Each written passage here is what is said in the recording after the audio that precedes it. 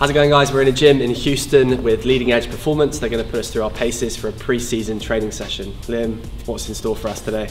We're excited to have you in Houston. We're going to go through a bit of a cricket-specific workout and add some fun in towards the end. A bit of a death over, we like to call it, to put you guys through the paces. Cool. I'm sure Ollie will explain a bit more about what we're going to do. Yeah, so we'll take you through a typical workout, give you a warm-up, get the heart racing, and then we'll take you through some exercises that you typically do in a pre-season session. So hopefully you'll enjoy it. Fantastic. Enjoy it. Maybe not. That's not the right word. I'm a bit nervous, but let's get cracking.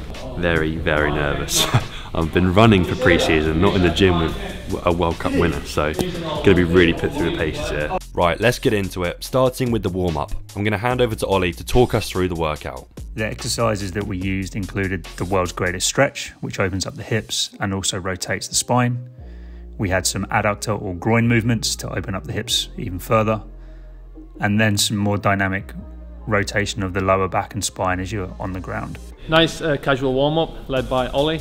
Now we're going to go and do some more dynamic movement in the little grotto we've got. So yeah, let's get the body going. Progressing the warm-up into more dynamic and more high-intensity movements. Again, focusing on the lower body and the spine to make sure that we prepare the right parts of the body for what's to come. Again, rotation of the legs, swinging inwards and outwards.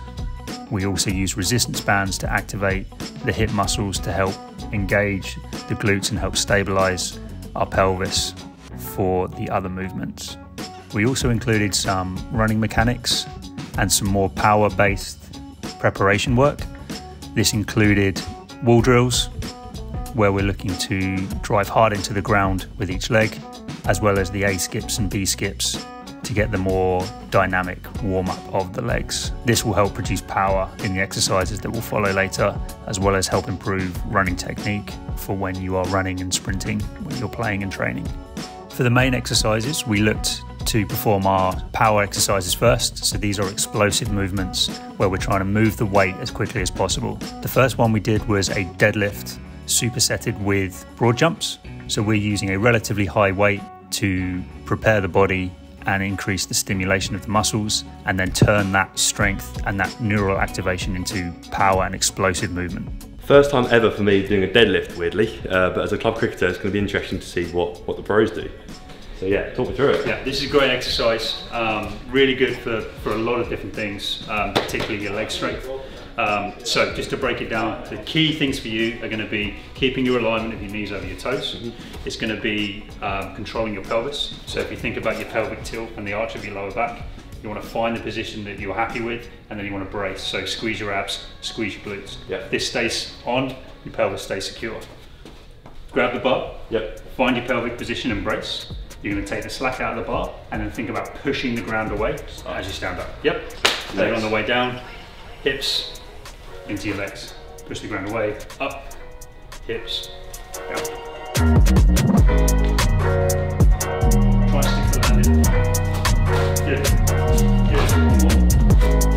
Excellent. We did a similar exercise for the upper body with a chest press, and then we looked at doing a weighted ball throw, which again is a power-based exercise where we are looking to stabilize our lower body and explosively throw the ball with our upper body, making this a full body exercise very specific to cricket.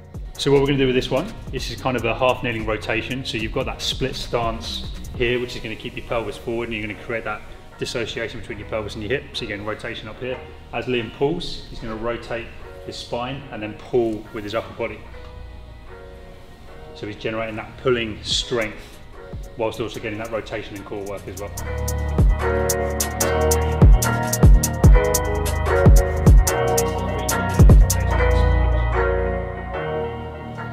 Goblet squat is another excellent exercise, so you can add weight to a squat pattern. Squats are very important for moving a lot of the lower body, as well as keeping good stability and strength. Translates very well over into a lot of the movements that you'll see in most sports. Following this, a weighted ball slam. This is a great exercise again for producing power. It simulates the movements of cricket really well and allows you to produce high force. Right, time for a death overs workout. What have we got on the board? Yeah, so you guys have done a bit of a strength session. This is a bit like a conditioning day. This is how you're going to buy out of the session. So you're going to have 3 overs left in the game. Yep. 1 over consists of 6 exercises, 30 seconds on each, and then you transition to the next one. So if you're going to do 30 seconds assault bike, 30 seconds rest, into battle ropes, into rower, so on, so on, so on. So yeah, let's see how 3 overs left in the game. We're going to see how you guys are after 1 over. But it is to push you. It's cricket conditioning, a bit of fun. So let's get through it and see we can put you guys to the sword.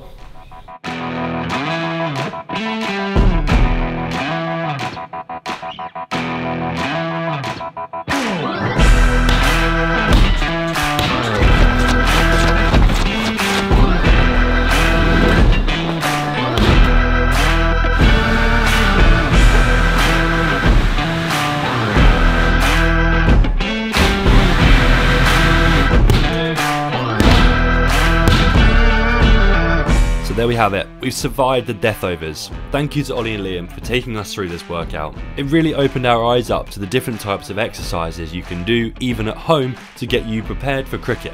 If you're interested in cricket specific strength and conditioning, then head to leadingedge-performance.com.